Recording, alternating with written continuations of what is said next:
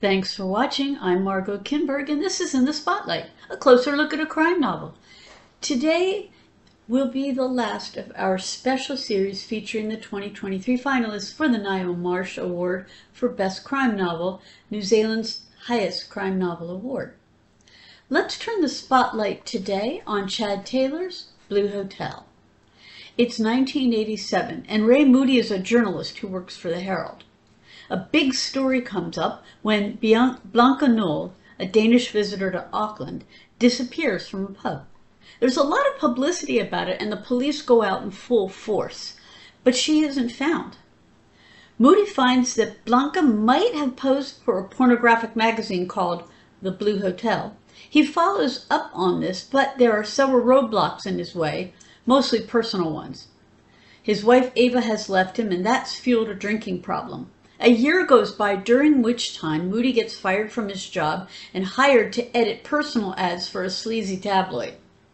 He's gone sober and is trying to stay that way, and he's recovering from an injury suffered in a car crash.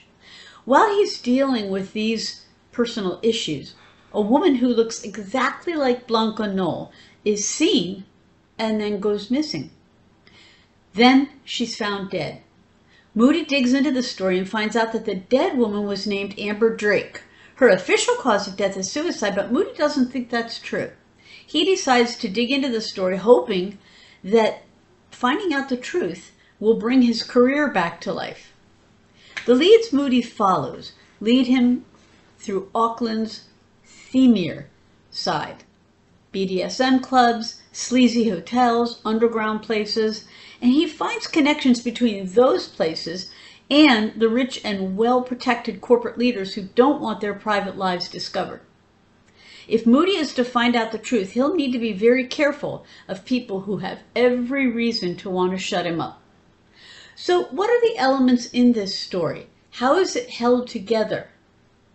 Well, this is a noir story where there aren't many likable characters and not many who can be trusted. Moody is doing his best to put his life back together, but he's certainly not perfect. The reader follows Moody through a neon-lit, gritty Auckland where you can buy or find anything if you have the money to pay for it.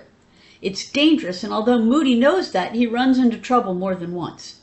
And that gives the novel somewhat of a thriller sense. There's unexpected danger, people who aren't what they seem, and a somewhat fast pace. And Moody can't always rely on people to help when he needs it.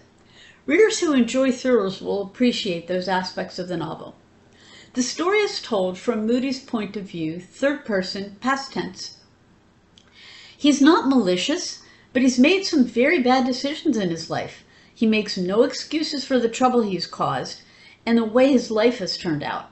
He's working on trying to put his life back together, but it's not easy, and he's up against some people who may be trying to manipulate him. Is he aware of that? Is he the manipulator? Or is something else going on? The mystery, what happened to both young women, is complex, and as Moody unravels it, one strand at a time, we see how the different characters are connected. These connections are important to the story. Blue Hotel is the noir story of two disappearances and the connections between them. It features the dark side of Auckland, a cast of untrustworthy characters in a variety of different social classes, and a protagonist who finds it hard to let a story go so that he can heal himself. This has been In the Spotlight. I'm Margot Kinberg. Thanks for watching.